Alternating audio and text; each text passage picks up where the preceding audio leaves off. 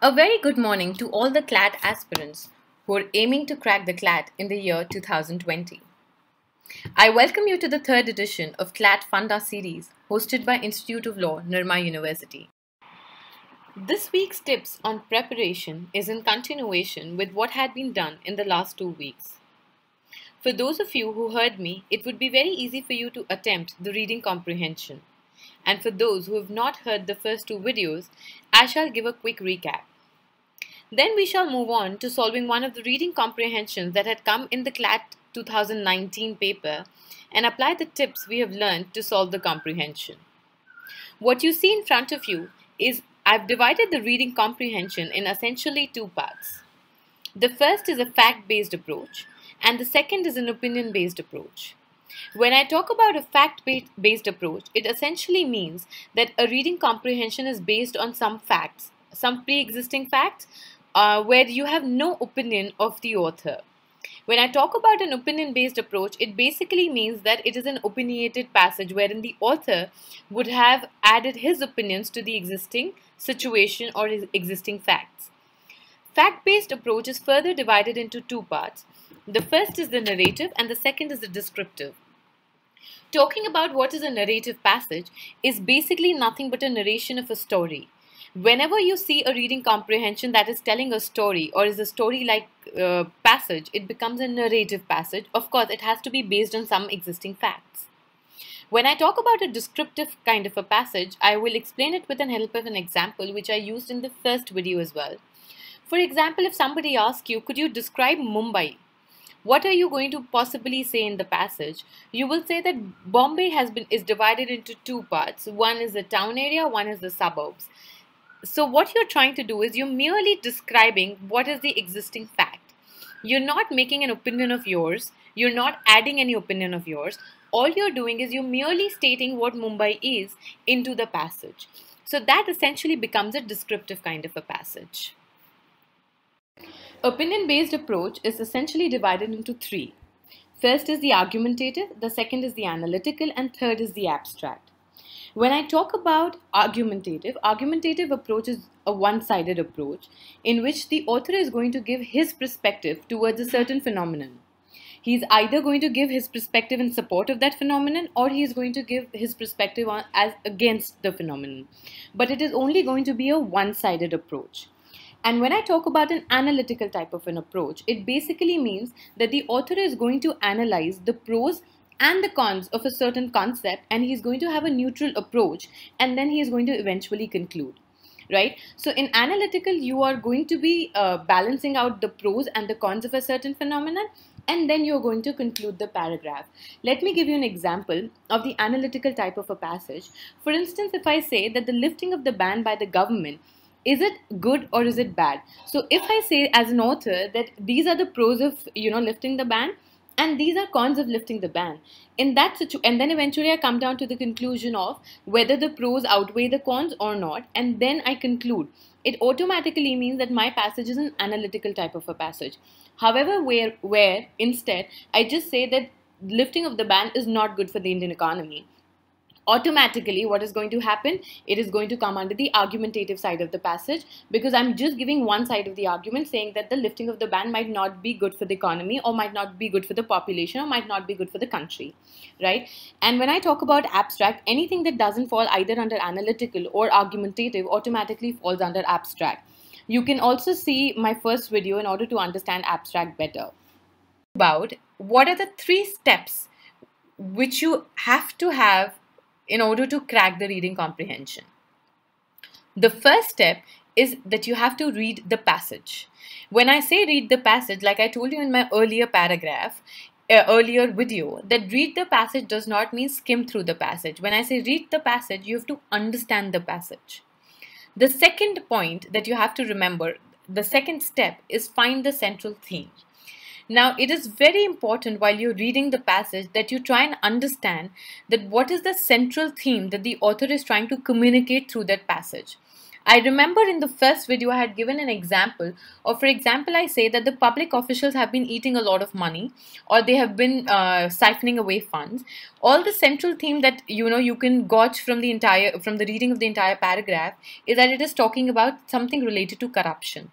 So when you're reading the passage, what you have to do is develop in your mind that what the author is trying to communicate, the central theme of the paragraph.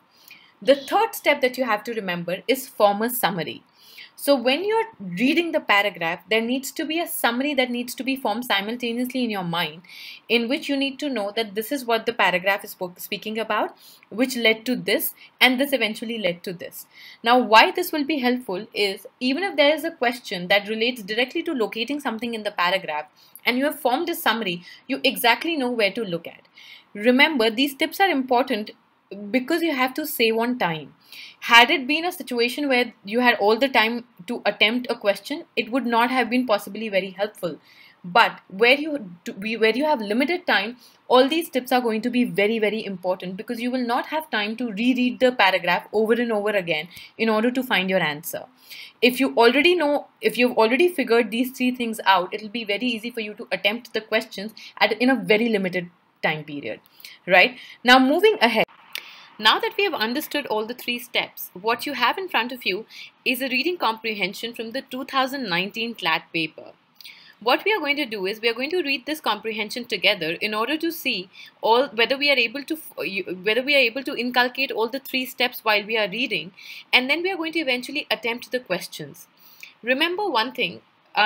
Because I'm doing it with you here, we might take some time, but I would suggest everyone to do it themselves and also see how much time are they taking in order to solve one question. That will really help you in timing your paper and timing your questions as well. The words invention and innovation are closely linked, but they are not interchangeable. The inventor is a genius who uses his intellect, imagination, time, and resources to create something that does not exist. But this invention may or may not be of utility to the masses. It is the enterprising innovator who uses various resources, skills, and time to make the invention available for use. The innovator might use the invention as it is, modify it, or even blend two or more inventions to make one marketable product. A great example is that of the iPhone, which is a combination of various inventions. If an invention is the result of countless trials and errors, so can be the case with an innovation. Not every attempt to make an invention is successful. Not every innovation sees the light of the day. Benjamin Franklin had the belief that success doesn't come without challenge, mistake, and in a few cases failure. I'm going to stop here before we move on further in the paragraph. What is that one thing that you can simply understand when you read the first paragraph of your reading comprehension? That what the author is trying to say is that it is trying to differentiate between two concepts. One is the invention and second is the innovation. And that is what forms the central theme of your passage. So that means from the very first paragraph that I read, I realized that the entire base of the reading comprehension is that the author is trying to tell us that there is a difference between two concepts, invention and innovation. Now, another thing which is so the first thing is I'm reading the comprehension and I'm understanding what he's trying to say. The second step was to find the central idea. When I read the first paragraph itself, it becomes extremely clear to me right here that what the paragraph is going to be talking about is it is going to differentiate between the two concepts, that is invention and innovation. Now, very important was the third step, was the formation of the summary. So I've already started forming a summary in my mind. One more thing that I told you in my first video was the 5 types of questions that are most necessarily asked in the reading comprehension. And the first kind of question is what kind of reading comprehension is it? Now, when you see the first paragraph, what do you think is the kind of passage? Whether it is a fact-based passage or whether it is an opinion-based passage? It is very clear from reading the first paragraph that what the author is trying to do is merely telling you what the situation and what the facts are about invention and innovation. not anywhere in the passage in the first paragraph am I able to understand, or am I able to gauge that he is trying to give an opinion of his on what is an invention and what is an innovation. It is merely telling us that this is invention, this is innovation, and these two things are separate. So that means my passage is a fact-based passage. Whether it is narrative descriptive, we are going to come down and we are going to try and understand. But it is very clear that opinion-based passage is out of question. It falls under the fact-based passage, right? I hope you're able to understand this. Now let's move ahead. One of the world's most famous innovators, Steve Jobs, says, "Sometimes when you innovate, you make mistakes. It is best to admit them quickly and get on with improving your other innovations." Thus, inventors and innovators have to be intrepid enough to take risks. I'm going to stop here for a moment because I suddenly realized that we've been using very normal words. However, there's this one word which we don't use as normally while we are talking or while we are speaking. And that word is intrepid. So I'm going to try and understand what does this word mean in this context. Now remember, one thing that you would have probably tried and understood in the second video is that every word has two meanings. One is the literal meaning and the other is a contextual meaning. Usually the contextual meanings are time bound. However, let's try and understand what I'm trying to tell you here. For example, we use the sentence, we use the sentence, "I'm happy and gay." Here, gay basically is trying to connote a more carefree attitude and the fact that you're more happy. And then we make a sentence which says, "I am gay." Now, if you use the word gay here, in the sentence "I'm gay," you would realize that the predominant meaning here is to have a sexual connotation to it, right? So that means one word can have two separate meanings in different contexts. I hope I'm able to make you understand this. So what they are trying to do here is, whenever they will ask you a question with regards to what does it mean, what does intrepid mean here, they're asking you the contextual meaning of that word here. So that means you need to read the sentence again in order to understand what does it mean here, at least in the context that they're asking. So what they're saying is, thus inventors and innovators have to be intrepid enough to take risk. So that means they have to be strong enough, or they have to be daring enough. They have to be gutsy enough to take those risks. Consider failures as stepping stones and not stumbling blocks. Some inventions are the result of a keen observation or a simple discovery. The inventor of Velcro, also called the zipless zipper, is the Swiss engineer Georges de Mestral. He was hiking in the woods when he found burrs clinging onto his clothes and his dog's fur. Back at home, he studied the burrs. He discovered that each burr was a collection of tiny hooks which made it cling on to the other object. A few years later, he made and patented these strips of fabric that came to us as Velcro. The world of inventions and innovations is a competitive one. But the race does not end here. It is also prevalent in the case of getting intellectual property rights. There have been inventors who failed to get a single patent, while there have been some who managed to amass numerous patents in their lifetime. Thomas Edison had 1093 patents to his credit. We relate the telephone with Alexander Graham Bell. It is believed that around the same time, Antonio had also designed the telephone, but due to lack of resources and various hardships, he could not proceed with the patent of his invention. It is also believed that Elisha Gray had made a design for the telephone and applied for the patent at the US Patent Office on the same day as Graham Bell did. By sheer chance, Graham's lawyers' turn to file the papers came first.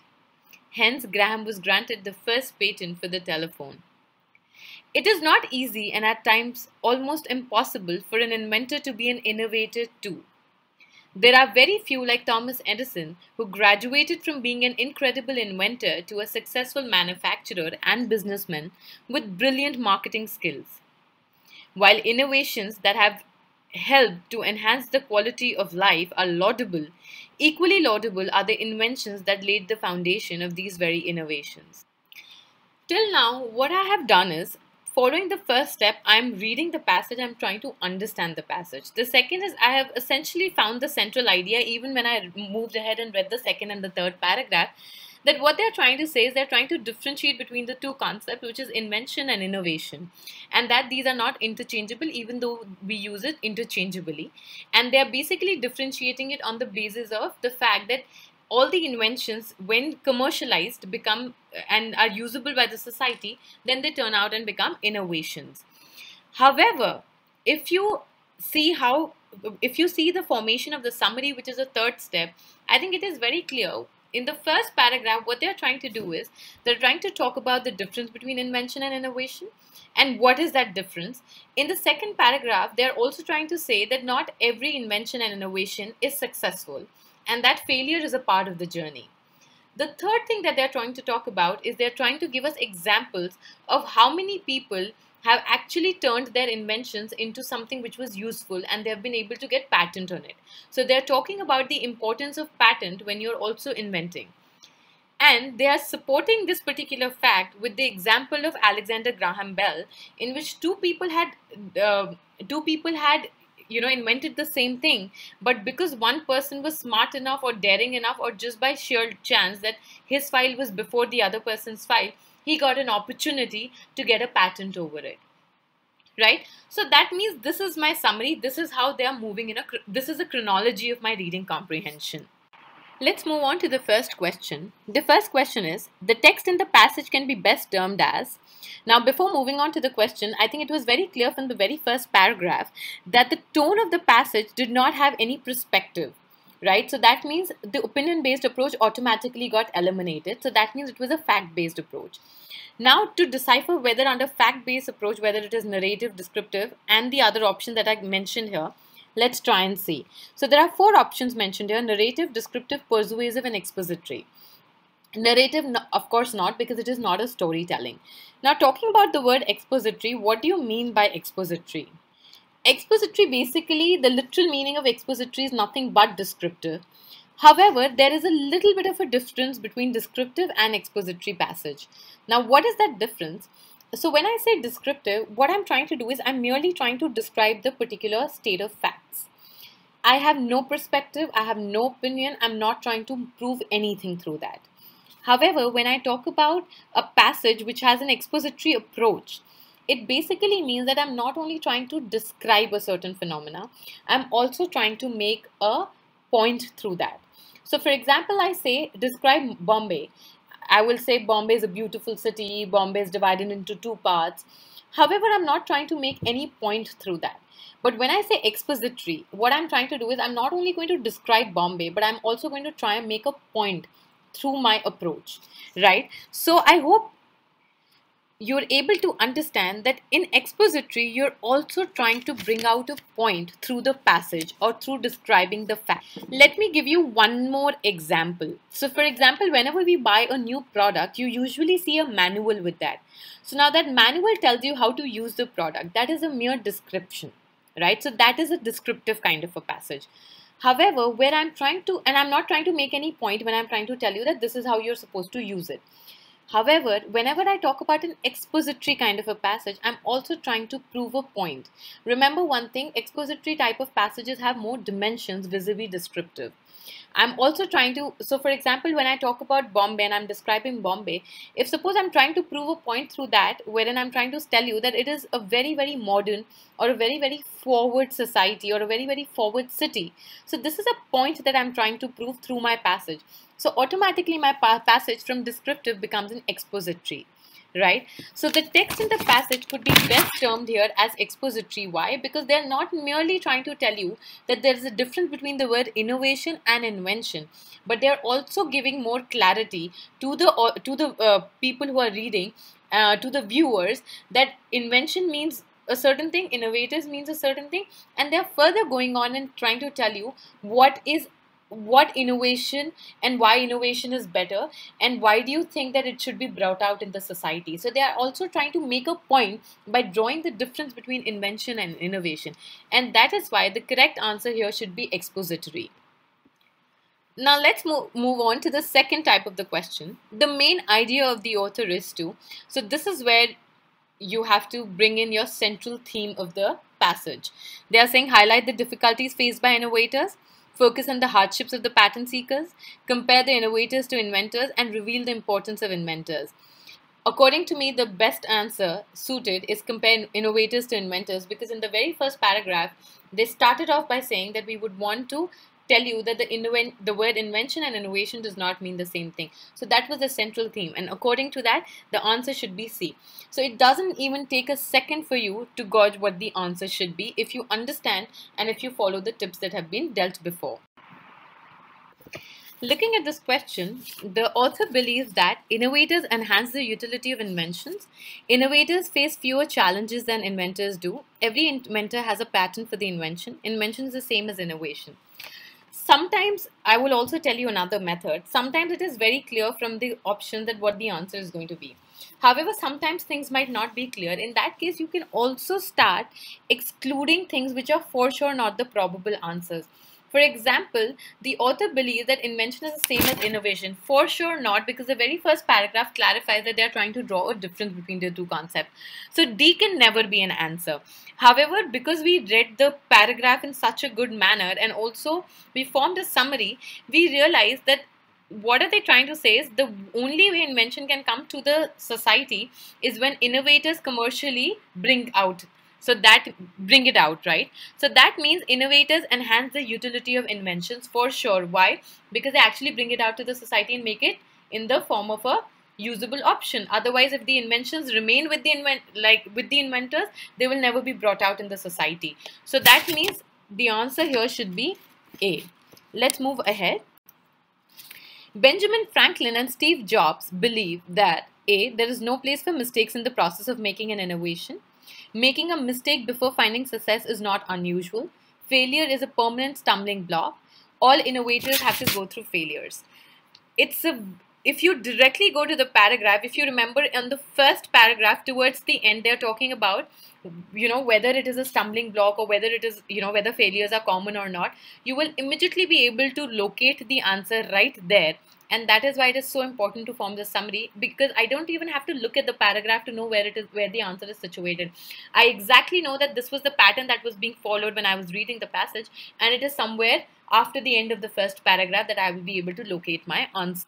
And if you remember there, they had mentioned that if you make a mistake before finding success, it is not unusual. That usually you're going to come across you're going to make mistakes, and the best way is to improve it in the next innovation or improve the next innovation. So I think that's where your answer is, and the answer should be B here. Moving ahead, Velcro can be best described as, I don't think I need to answer this. You can absolutely now understand what the answer should be. However, quickly, if we understand whether it is a highly planned, fruit of failure, the need of the hour, and accidental invention, it is very well mentioned how he actually discovered Velcro.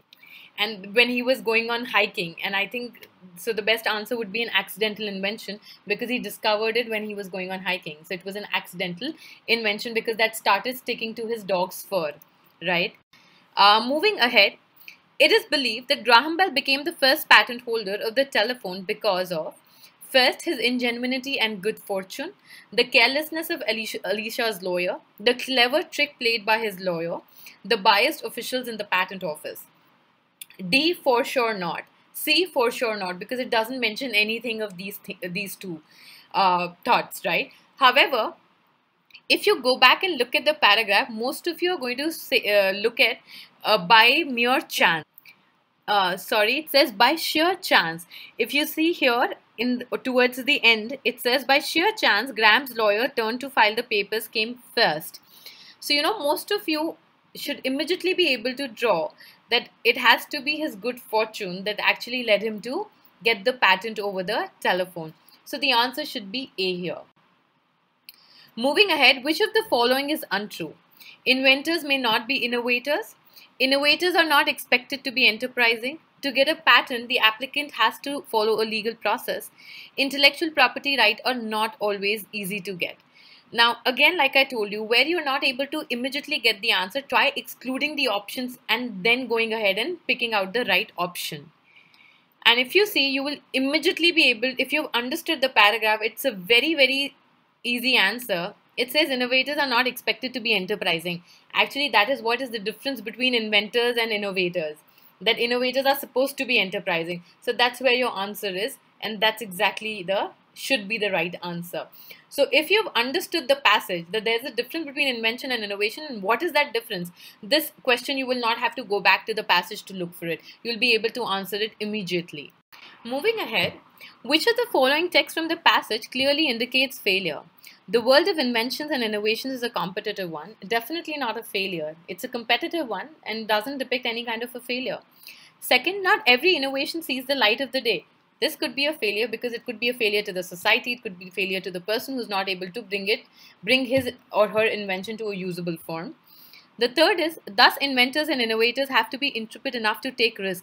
Now that is not a failure. That is the reason why, so that a certain invention sees the light of the day, the person should be gutsy enough or daring enough so that his invention can see the light of the day. So this is not a failure. This is a reason why somebody should actually be gutsy. So that means C is not an option, A is not an option, D none of the above. So the only option that is most appropriate is the B option, and hence I think according to me the answer should be B. Moving ahead, which of the four words can replace the word intrepid? Hasty, intellectual, daring, and rich. I think if we have already figured out the contextual meaning of intrepid while we were reading the passage, it is going to be a matter of seconds for you to know what is the meaning of the word intrepid that has been used in the context in the reading passage. And within a second, you'll be able to answer the question that the right answer should be hasty. If you remember, when we were doing the passage, I categorically told you whenever you see a word which you think we normally do not use, try and understand the contextual meaning of that word right then and there, because that will save you a lot of time while you're attempting the question. Now, if you attempt this question and you take merely 2 seconds to attempt this question, imagine how much time would you save in order to attempt other questions where it might need more time, right? So I hope it is very clear here because we have already done the contextual meaning while we were doing the passage. Moving on to the last question. Which of these words is the antonym of laudable? Now, if you remember, towards the end of the passage, there was the word laudable, in which we said that your efforts towards your preparation for some board exam is laudable. Now, what do you think is the meaning of the word laudable when you're using it in this context? It means that it has something to do with, we are very proud of you, or it is very praiseworthy. So that means we are trying to look at the opposite of what laudable would mean. Challenging, for sure not. Tiring, no. Praiseworthy would most likely be the synonym for it. So that means the only answer that is remaining is disgraceful. I hope you have understood this. If you have any doubts, you can comment and you can ask us, and we'll be very happy to help you. Thank you so much.